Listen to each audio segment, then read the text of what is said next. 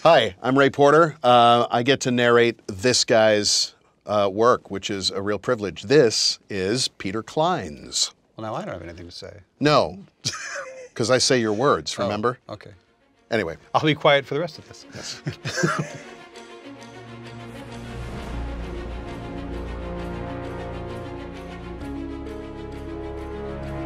I've been meaning to ask you, because we've worked together now for, what, 7 years, right?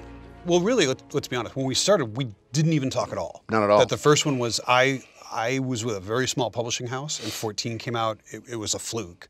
And I think they just, again, grabbed you off the street. They did. And said, hey, buddy, you want to... We'll narrate for food. Can you read out loud? I was out there with a sign. And yeah, no, I was contacted by a producer, John McElroy, and he said, we have this book, we're not really even sure what it is. I said, I like that. That sounds good.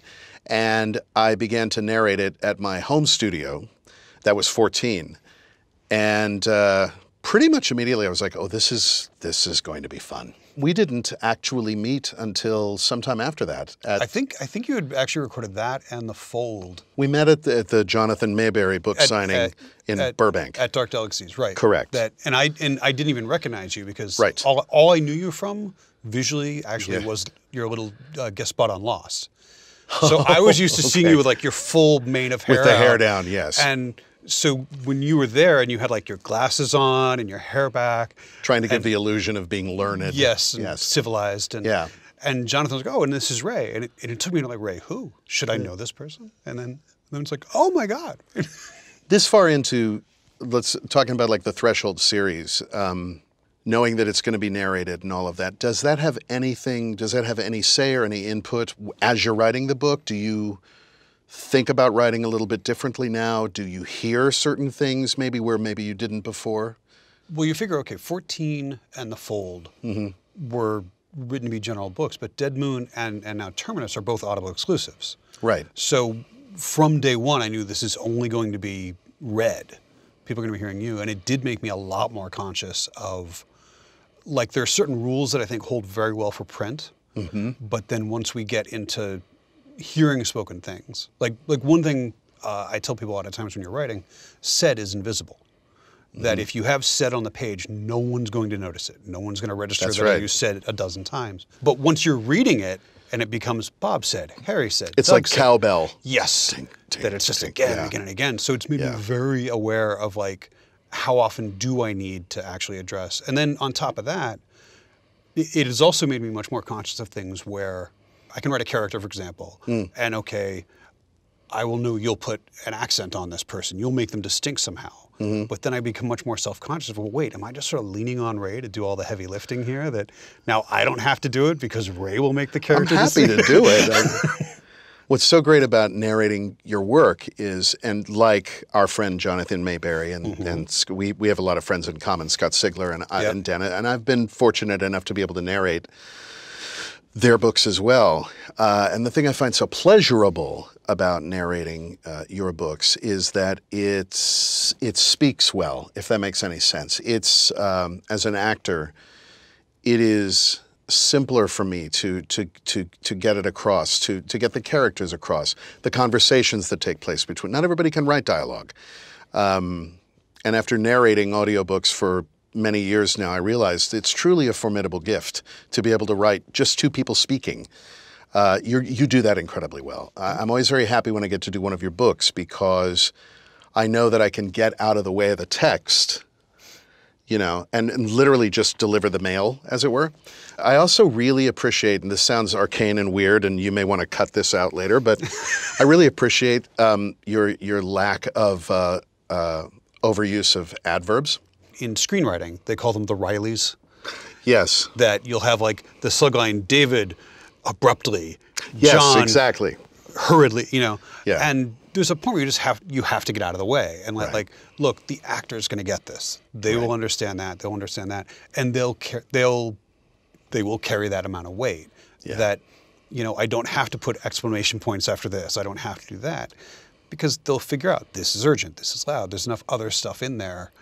It's a very interesting thing, noticing the way in which certain text lends itself well to being spoken, and little minor differences and it's really better to read it than it is to hear it, you know, and so it's Yeah. very funny. I always wondered that, though, and it's not a question I ever asked you, was that after the advent of 14 and some of these other things being done in audio, you know, how does that affect your writing? So it's really good to hear that. I have to say, you know, having been there for 14, having been there for The Fold, having been there for Dead Moon, all of which are marvelously creepy and really fun and all of that in their own right. This one, the Audible exclusive, Terminus, this is turning it up to 11. Thank you. It's really fun. We're having a great time narrating it. It is one of the books where, I mean, obviously, anytime I think you write a book, well, anytime I write a book, there are points when I'm like, okay, and people are going to go nuts when they hear this. Go nuts.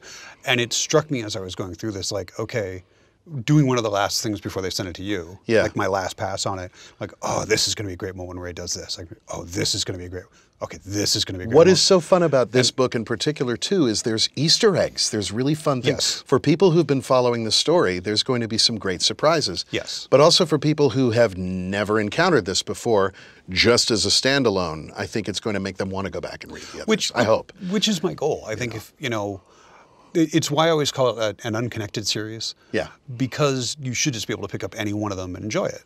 I have a series, but I never wanted the Threshold books to be something where if you haven't read the past 6 books, right, none of this makes sense. I like to think of it as a series connected by all the Easter eggs. We don't need a Captain Midnight Dakota ring. Exactly. Yeah. That you can just go along, and if you know who that character is, if you get that reference, if you get that mention, then then this is this, and that is that. And that means that they're them and she's that. And that's, you know. How do you do that? It is tricky because I'm a big believer as a writer that you should never assume, oh, and I'm going to get like a 20-book series off this. Right. That can be an epic. So really, like we were saying before, 14 was a complete fluke. You know, I didn't even think 14 was going to take off, and you know, I just figured it would be like a book I wrote between the zombie series I was writing. So I did it, and it became this big hit. And then later on, I was working on The Fold, and actually, The Fold, weird as it sounds, I actually started in college. Really? It was a college novel called Mouth, based off the gateways. Okay. And it had a lot of the same character, or different versions of the same characters. We had the guy with the memory. We had the creator. But they were all very different characters. And I came back to it as something I would like to revisit this and realize, this would actually make a neat little sort of tie-in quasi sequel to 14. Oh, interesting. And so I junked most of the original novel and just sort of started from square one and sort of, okay, so if I was going to say this was happening in that world, right, then with the rules I set up in 14, what would be happening now here? And that rearranged a lot of how The Fold went. Originally when 14 came out, because it was a small press, they were very limited what they could do for publishing, for actually creating a volume. And they basically told me, you've got to cut like 50,000 words out of it or something. So I spent like 3 weeks just chopping this. And one of the characters, who was a minor character in 14, Anne, is in... You just picked up on this. Is also in The Fold. She is the receptionist. Yeah. And she is basically the major character. Sorry, I'm fangirling right now. Oh my God, really? Yeah. This is the same character. Are we going to see, can you bring back those edited, will there be a release the Clines cut movement? No, hope not. Well, actually what's funny is there was a great speech that I really loved that I had to cut. Okay. In 14, and I can't really explain it without giving stuff away. But I tried to transplant that into The Fold. And then it was so awkward, and I realized I tweaked so many things in The Fold to give me an excuse to use the speech there. So I was like, no, it's not going to be in that either. And I had to cut that whole thing and redo the ending. But it fits beautifully in Terminus with different characters. It's like you have to keep track of various timelines. Oh yeah, which is oddly reflected, I think, in some aspects of these books too. Of keeping track of various threads of. It's fascinating. I don't know. I like doing it. It's one of those things. I try not to get too crazy about it because I never want to be one of those guys like, well, on page 17 of book 2, you said. Right. But at the same time, I like that sort of stuff. As a reader, enjoy it, and a listener, I think it's cool when you can get those little details that you can look back and go, wait a minute, then that there means this. Well, I and mean, then, like the penny just dropped for me with the Anne speech, you know. So now you're like going to have to go back and re-record a bunch of stuff. Yeah, I got to sit down and just do everything now.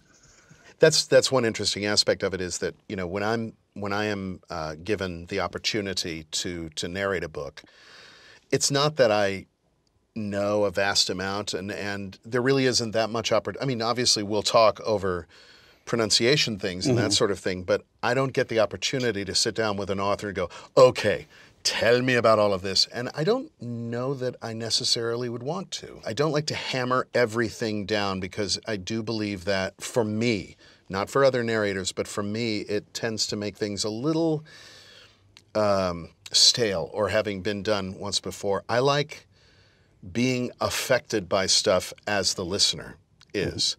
It makes me sort of the uber fan of the author that I'm narrating at that time, and I'm a massive fan of your work just on its own. I also get to narrate it, which is great.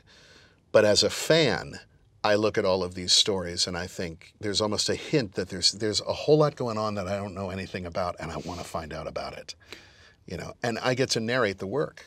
You know, it doesn't make me an authority at all. It just makes me kind of the biggest fan of what's being written. So it's fascinating for me to hear your process with that, and to have moments like, you know, the Anne revelation. I want those other pages in 14 now. Is there a chance it might mess up some things in the fold it actually would if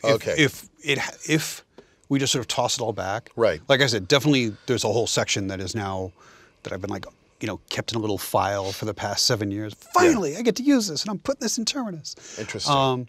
And I actually like it. I honestly, it's one of those weird things where I think it's actually a much more powerful speech now in Terminus, that it was like a neat thing in 14. I liked it. I thought it was cool. But now this is like major, you know, revelation in this. That, you know, when suddenly getting a new view on things through this. So let me toss something back at you with actually a little, I don't know, introduction. One of the things when I first got to listen to 14, and this is going to sound really weird, in my head, the character of Veek, who's in 14 and appears very briefly at the end of the fold, I never thought of her as a character with an accent. Right. And at first I was like, oh my God, they're doing this totally wrong. And then I immediately realized, like, but of course, within an audio book, this is a much easier way to keep track of people and all that. So she has an accent. Cool. Do you like doing that stuff? I mean, what do you, obviously I give you lots to work with. Do you Yes. You give me a lot to work with, and it's not so pigeonholed that, you know, I can't get a little bit creative or take my interpretation of it. And it's very gratifying to surprise you, maybe with, well, obviously if it goes well, it's gratifying. Otherwise, you know. I don't think I've ever been not get an surprised. Angry letter. What the hell? What was this? Something about that character, Veek. I mean, I didn't go, oh, she's this ethnicity, so has this accent. It wasn't on the nose like that. There's something about the strength in her character. There's something about the words she uses and the way she phrases her responses and all of that, that it just kind of naturally fell out of my mouth that way. The way Nate speaks, the way some of these other characters speak. Well, I know one we've talked about in Paradox Bound that you got to do 15. 15. And 15 in Paradox Bound was a challenge. Thanks, by the way. I never got to look you in the eye and say, thanks for giving me a character with no face but lines. Appreciate it. That was a tough one, you know, because I couldn't narrate the book like this. You know, that's lame. So what do? How do you make a person speak that has no mouth, you know? Eventually, I keyed it more into, he works for the government. He's a government worker. And you know those faceless sort of interactions you have with like the post office or whatever?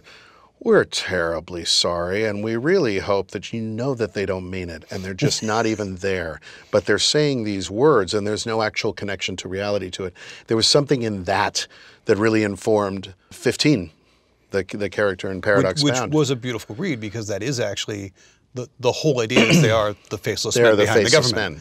So that there's no real, I mean, so you could have this horrific, frightening character appear and be like, and what I eventually settled on was like tweaking my face over, Mr. Teague, I'm very happy to hear you. And I loved the way that you wrote those lines because there would be the most horrific, frightening stuff going on.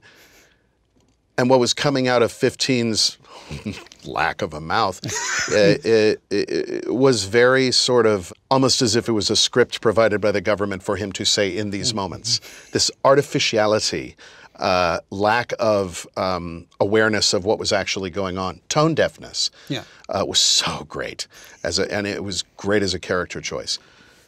Well, you were talking about Paradox Bound. Yes. And obviously I know one of the fun bits for you was that talking of Easter eggs, I got to drop one for you. Because first I was shamelessly using you to get me to a car show, and I was happy to bring you. And like, okay, so where are the classic cars? Where's this? Yeah. Where's this? Well, I remember you contacted me about coming to. I have an old car, and I go to car shows. But you can't tell it's old because it's beautiful. No, because it's shiny. It's so beautiful. But I take it to car shows, and there's a lot of them here in Southern California. And you had asked to come along with me to the car show at Bob's Big Boy in Burbank on a Friday night. We got there, and you just you sort of vanished. I remember, we talked a little bit, and I sort of showed you around, and then you were gone, out just doing things. And I really didn't think anything of it. And then this book, Paradox Bound, comes up. I'm fortunate enough to be asked to narrate it, and it's full of these old cars. I was like, I see what that was. I know what that was. And then you put my car in your book, and I screamed out loud when I got to that point. I was so proud. With a special driver. With a very special driver who's also an Indiana boy. So I really liked that. Which was also one of the things that I realized after the fact. That was, I'm very bad, I know, because I will drop in things where this is never actually named or explained in the book, but Ray should probably know this, and unfortunately I tend to think of that really after the fact. So when you got in touch with me, and it's suddenly like, oh yeah, but the voice should probably still be right. And so when you got in touch, and I was like, see, you picked up on the fact that the character, and you immediately were like, oh yeah. We've never spent a whole lot of time before books like, hey, this, you'll drop a couple of lines to me. I'll maybe say, hey, is this the person I think this is who's showing up in this book? When I'm doing weird cameos or something. Or just timeline crosses and things like that. But there's not a lot. I mean, it's weird. I feel sort of like I've been lucky, and I roll the dice every time that gosh, am I going to really make him mad with this read? And I haven't yet, or have I? I wouldn't admit it on film. Wow. When I was writing Terminus, and thinking about this is probably one of the books, this and Dead Moon, again, Audible exclusives, that I was most thinking of, okay, Ray is going to get this and need this. And one of the things I realized about halfway through this is, holy crap, have I boned you, because there are so many characters from so many countries in this that we have Americans, we have Kenyans, we have Somalians, we have Serbians, we have, I think there's... Tanzania? I mean, just... I mean, we basically have a whole crew on this big It international... is a UN, yes. Yeah, and it's a large cast. I mean, yes, it is. I think usually I write kind of intimate books that I don't like having more than 3 or 4 characters that we're really following around. No, you're right. There'll be a lot in there. This is weird because there's teams of different people. Yes. So there'll be this group of people. And so there's this group of 3 or 4 people, and this group of 3 or 4 people, and this group of... And so how horrific was that? but seriously, it's always amazed me that you can, especially like we said, that you get down this rhythm of being able to fall into the different voices and make it sounds very natural. I learned a long time ago as an actor, when you're doing, let's say, a situation where you're playing someone with an accent, if you're just doing the accent, the scene will be about a person with an accent, and you won't ever understand what is going on in the scene or whatever. I think that over time I've learned where to apply just enough of inflection or dialect or whatever to inform where the person's from without making it this giant, huge, neon lit accent, because I don't want to lose character. Yeah. When someone speaks in the book, their face shows up. I see their face in my head. So when I'm doing the book and moments of dialogue come up, I can see everybody's face. And when I look at their face, there's only one way they can sound. I could go to a sketch artist and tell you what Vic looks like. Never mind how you've described her. Her face in my head for her voice. Right. I've also learned as a narrator that oftentimes it's less about is the voice high or low or you know, da, da, da, da, da. It's more about muscle placement so that I can speak in exactly the same way that I'm speaking right now and just move my voice a little bit and change my tongue. And suddenly I'm a completely different person. I haven't changed anything in the way that I've not changed the timbre or anything like that. I've just changed musculature. So you do just little things like that and let the audience fill in the blanks. Yes. You know. And so for me, it's not that difficult necessarily keeping them straight. I know what all these people look like in this book, you know. Terminus is, I'm loving it. This is one of those things where I come to the studio every day like, what's gonna happen? You know, it's very, very exciting. It's a great book. I think it's a terrific addition to the Threshold series, to this world. It's always fun to hear that from you because you're usually, I don't show my stuff to a lot of people. So honestly, like, usually you're reading it before like even double digits of people have seen it. I know. I love so, it. Yeah, I think like you're probably literally person like number 8 or 9. Feels like that lanyard at the rock concert. All access. All right, let me. So you are like one of the people I like getting the feedback and hearing that, okay, it's impressing Ray. Ray's liking it. So I am liking it. It's great. It's going to be, I really do think that fans of the other books are going to be extremely pleased, and people who've never encountered any of your stuff until this book are going to be thrilled. It's great. fingers crossed. Fingers crossed.